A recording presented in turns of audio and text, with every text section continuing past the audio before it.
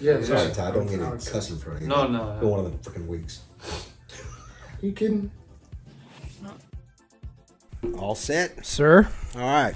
Well, welcome back to the channel. We've got another AC/DC tune to have these gentlemen react to. It's actually called Rock and Roll Ain't Noise Pollution, and it came off of their Back in Black album, which was Brian Johnson's debut album with AC/DC. Super famous, even I've heard of the album. Yep. Iconic status. Right. So Brian Johnson replaced Bon Scott. Yeah, so this was AC/DC's comeback. 1980? 1980, and you know, different without Bon Scott. So I'm sure fans were very curious when this came out. yeah. Dying to get their hands on it, probably. So let's see y'all's reaction to it. Let's go.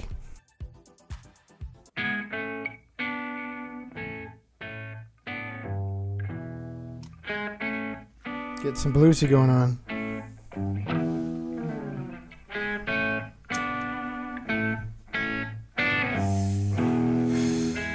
That noise is actually a lighter and smoking a cigarette. Hey there, all you middlemen! Throw away your fancy clothes! And while you're out there sitting on the fence, so get off your ass and come down here! 'Cause rock and roll ain't no riddle, man. To me, it makes good sense! Good sense, yeah, let's go!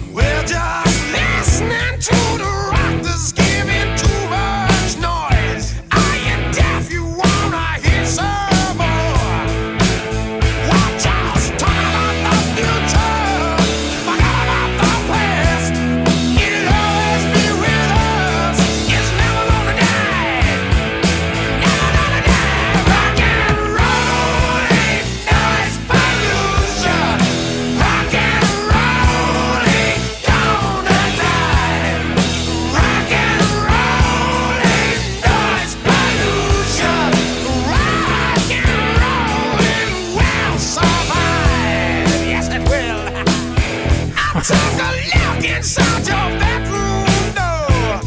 You look so good lying on your bed.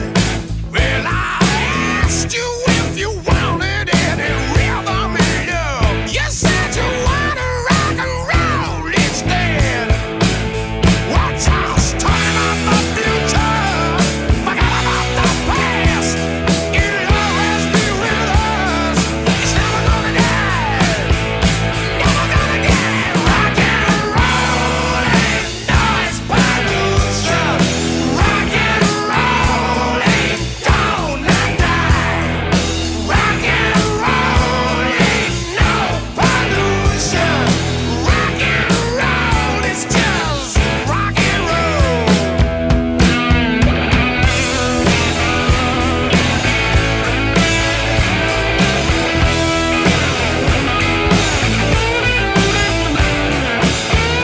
I do like the slower pace. I can hear his voice better.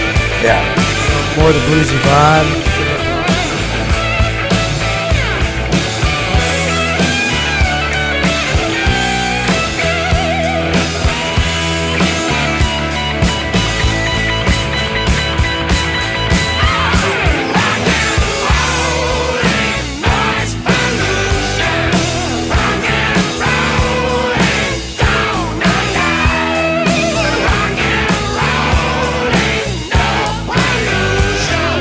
Rock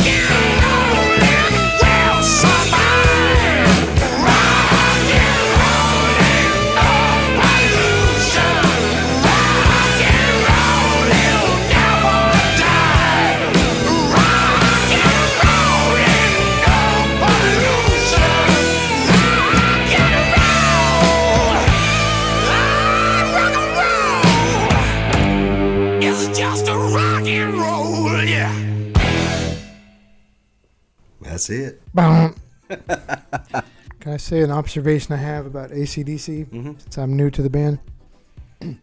They have a really interesting way of bringing you into the song and then pacing your ass along the way the whole time.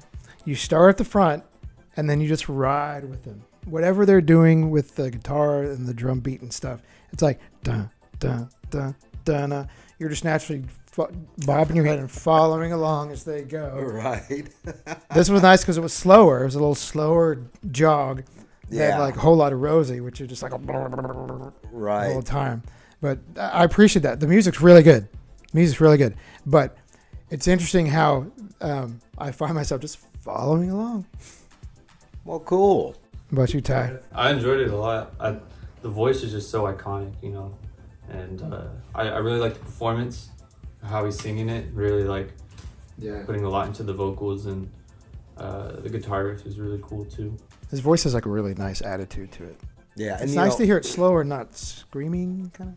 Right, and you know how I'm a fan of the voices with character, and obviously Brian Johnson's voice is You're a very Vi- gravelly. You're a Viking. Yeah, yeah, and then of course Angus Young is still rocking out the lead guitars. Now Malcolm Young, his brother, is no longer with us. He passed, but I had heard, I can't remember if I saw it in the comments, but AC/DC is going to be touring again, I heard, yeah. and I'm like, what? So that's going to be really interesting. You know, Brian Johnson's pretty cool because he sings a lot of the old Bon Scott stuff. Yeah. And this album in particular, Back in Black, is so freaking iconic Totally. because each song is different. And you know, the name, the Back in Black song, obviously took them to newer heights than they had before. So anyway, well, so you think it's a good one for y'all? Very good. I don't know what you would think, Ty. When I hear this, I would think like a really good like classic rock song. Yeah, for sure. Forget the AC/DC name. It just like flat out really good classic rock. It's got that 70s kind of. Isn't AC/DC classic rock? Yeah, well, they are now. Now, 1980, that was too long ago. That's 44 Sometimes I years ago. Sometimes I forget I'm older and I'm still in the moment. I think like You know? the real like shining star in this song was, you know, the vocalist. Especially at the beginning, right? He was real smooth. So, yeah. When I was a kid, so I Oh, was, good. what, 13 when this album came out? Yeah. So when I heard that and smoking, I was like, Oh. he's lighting a cigarette in this song?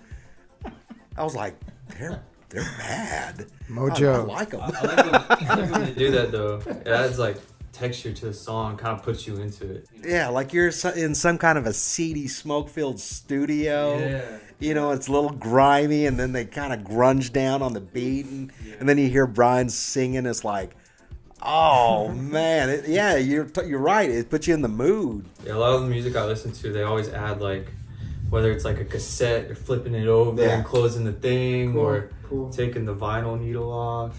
It's like the little things like that that just draw you in. And if it's not the voice like Amy Winehouse, come on, her voice. Yeah. Yeah. Right. That was freaking its own character, you know. Yep, So totally. things like that, yeah, I like to pick up on.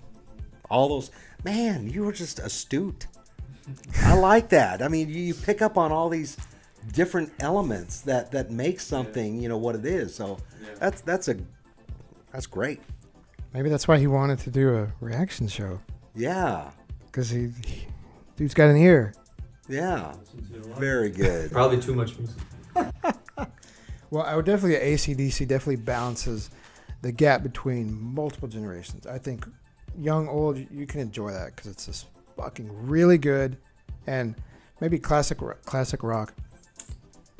Was it, were they were not heavy metal to you, right? No.